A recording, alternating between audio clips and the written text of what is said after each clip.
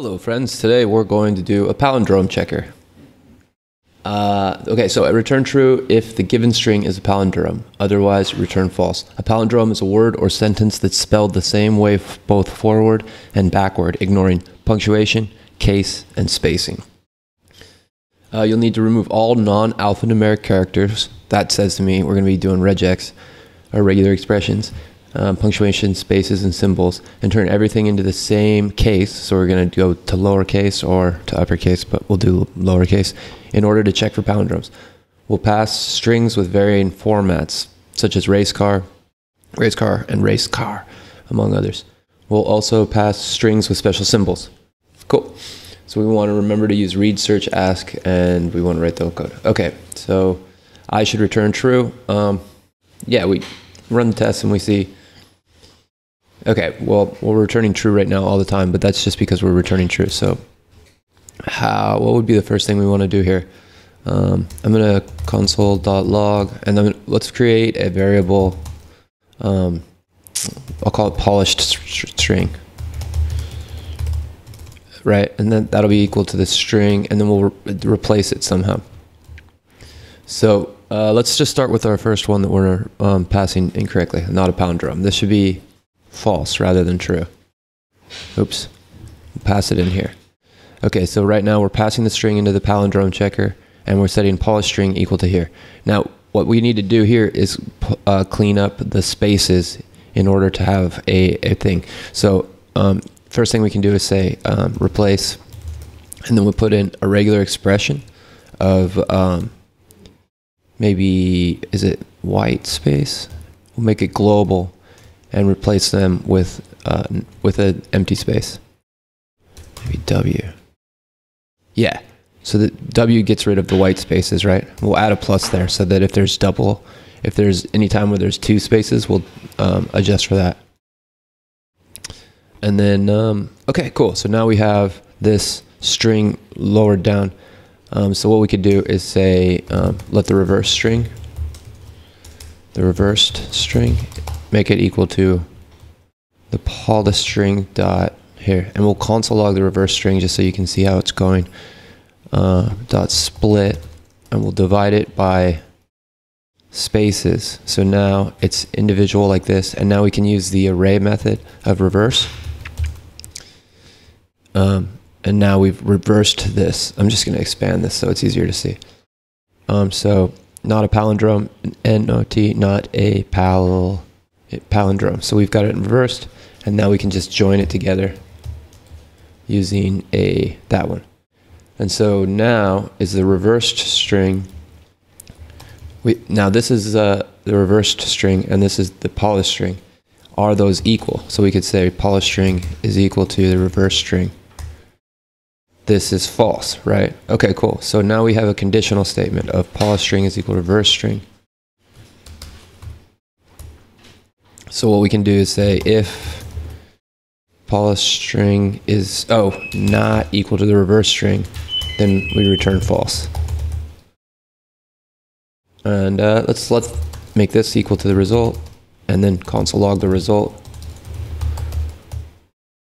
Cool, so now we're getting false on this one, and it should return false. So we're probably going to pass the test here. Okay, great. But now we're not passing this one with the underscore I. So what's going on here? So this is not equal to that, but the thing is we're not addressing underscores.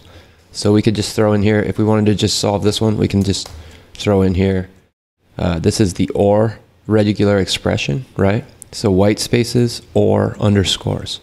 And now our polished string and our reverse string don't have the underscore in there. And so now we're returning true again here.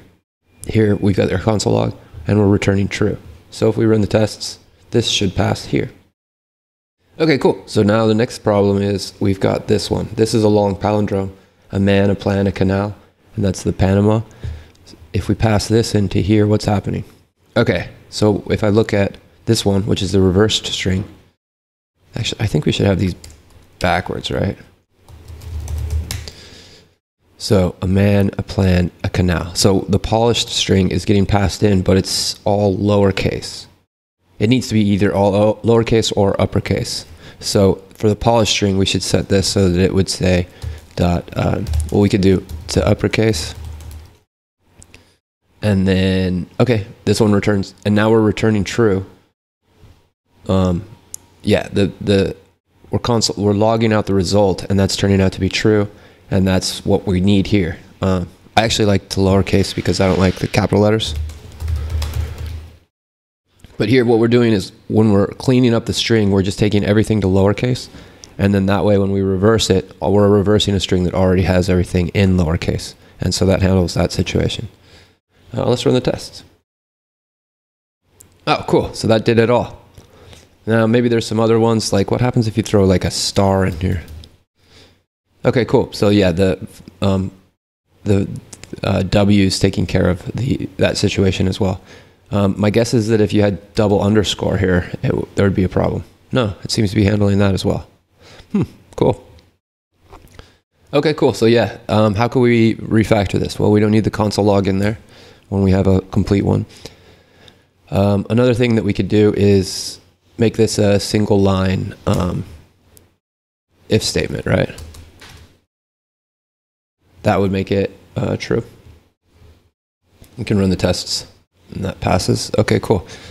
This if statements can actually, these if else statements can actually be put down into a single line. So we could get rid of the return and say,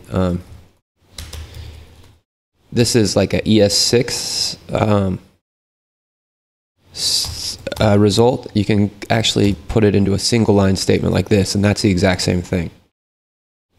And so this is a single line if statement. You say return and then the conditional statement, and then it's basically like if true, then return false, and if not true, then return true. So we could actually make this guy, we could switch this around and make it so if the polished string is equal to the reverse string, then we return true, otherwise we return false. And that might just be a little bit more of a way to refactor this. But yeah, this is a solution, one of many. There's a million ways to do this probably. You could, instead of using the reverse and splitting it into an array and then joining it as a string, you could use a for loop and go backwards through the thing and only calculate the letters that you care about. There's 100 ways of doing this. I just think that this way is kind of the most straightforward. So yeah, hope you guys enjoyed this lesson, and we'll see you in the next one.